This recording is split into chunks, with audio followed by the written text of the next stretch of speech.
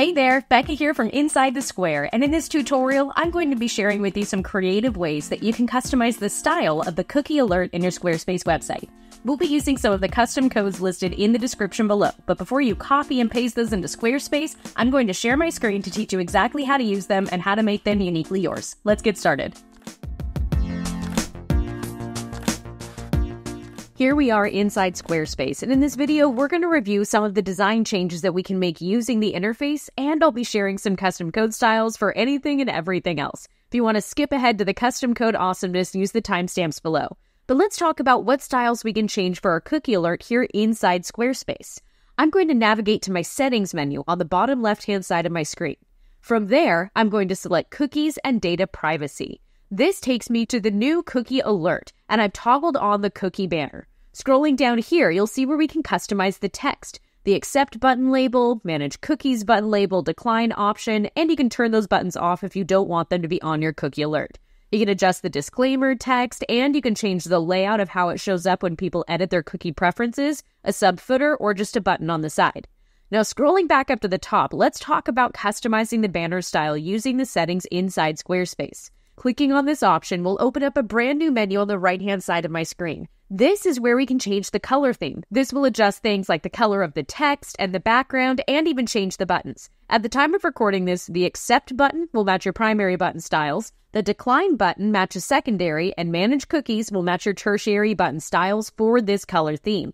We can also edit the disclaimer text size using the slider right here on the side. Now, how do we actually change the font style of that disclaimer text? We need to navigate back to our Site Styles menu, select Fonts, scroll down to Assign Styles, and all the way at the bottom of this list, you'll see Cookie Banner Disclaimer Text. Clicking on this option, you'll see it's assigned to match our paragraph text with a custom size. Now we can change this to match our heading, our miscellaneous, or a custom font, and choose any font family and additional settings that we want. That'll work for just the cookie alert. I'm sure you've noticed that the cookie alert has disappeared. We can't see it while we're editing. We can only see it in the cookie alert menu. So be super careful when you're assigning a custom font because you won't be able to see it until you select Save and Exit, and you navigate all the way back to where the cookie customized banner style option is. All right, now that we've taken a look at all the things we can edit inside the editor, let's talk about changing it with custom code. In this tutorial, I'll teach you how to change the background color just in case you don't want it to match your color theme.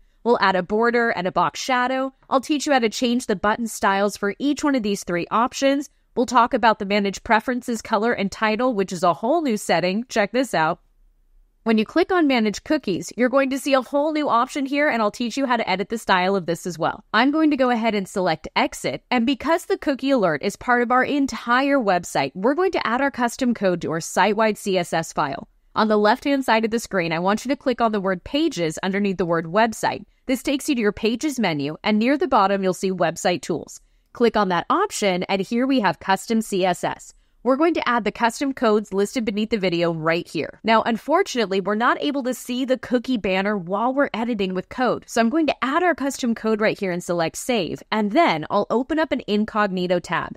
Now, here in this Incognito tab, we can see the cookie alert that we have on this website. I'll click Refresh because we added code, and now we can see our changes. We changed the background to a light gray, we've given it a border, and we gave it a box shadow so it kind of pops out of the screen a little bit. Unfortunately, that makes it really hard to see all of these buttons, so we're going to need to change those with custom code as well. I've added some more custom code here, and I'll select Save. Let's go ahead and refresh our Incognito tab, and now we can see the buttons have changed. The Accept button has a green background, the Decline button has a red background, and the Manage Cookies button has a solid white background.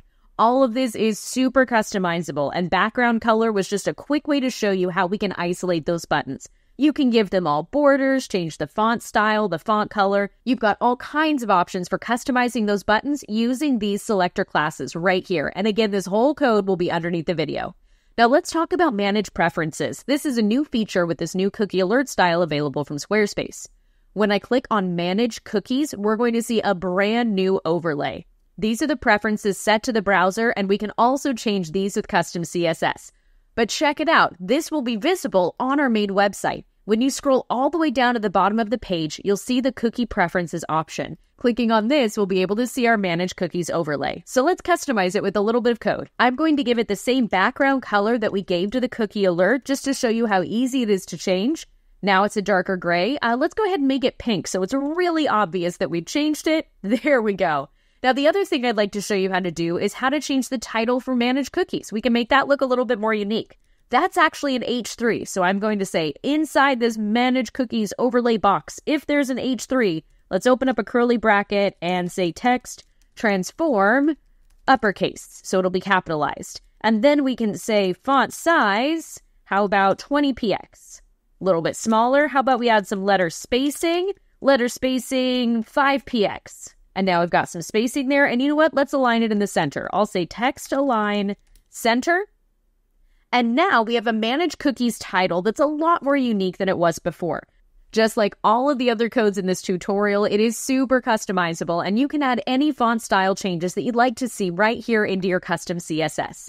Again, we've got the cookie banner at the very beginning, and this changed the background color, gave it a border, and a box shadow. After that, we changed the style of the Accept button, the Decline button, and the Manage Your Cookie Alert button. Then we took a look at this Cookies overlay, and we changed the background to pink for the entire Manage Cookies overlay. And after that, we changed the title of the Manage Cookies overlay so it was uppercase, a smaller font size, with larger letter spacing aligned to the center. After you've made all the changes you want to see, select Save when you're done. And don't forget that while you're editing your cookie alert, you're not going to be able to see it here inside your browser window. Open an Incognito tab and hit refresh to see the changes that you make to the cookie alert on your website. This is just the start of all the amazing things that you can do with CSS to make Squarespace uniquely yours. Underneath this video, you'll find the codes that we use to customize that cookie alert, and you'll also find links to related resources that can teach you more about all the amazing things you can do with custom CSS.